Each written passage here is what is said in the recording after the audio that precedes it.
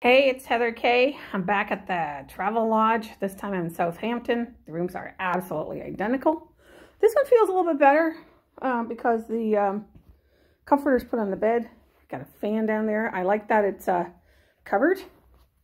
It keeps the dust off of it. That's a little bit of class. And here's your typical station, which I did have a coffee the other day. Hey, there's me.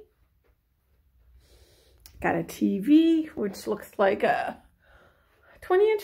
Oh, and this room has 2 keys, which I think is really cool. This bathroom, unlike others, is blue. It's not red.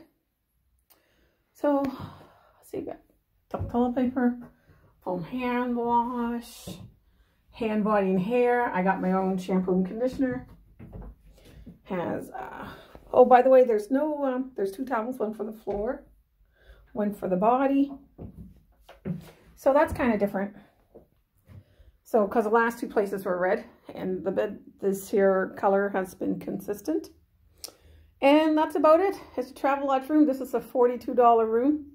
There is another one for $56, which has chocolate bars in it. It has an armoire. It has everything this has, but I think it might even be a little bit bigger. I'm not sure. That's about it. Oh, there's another towel.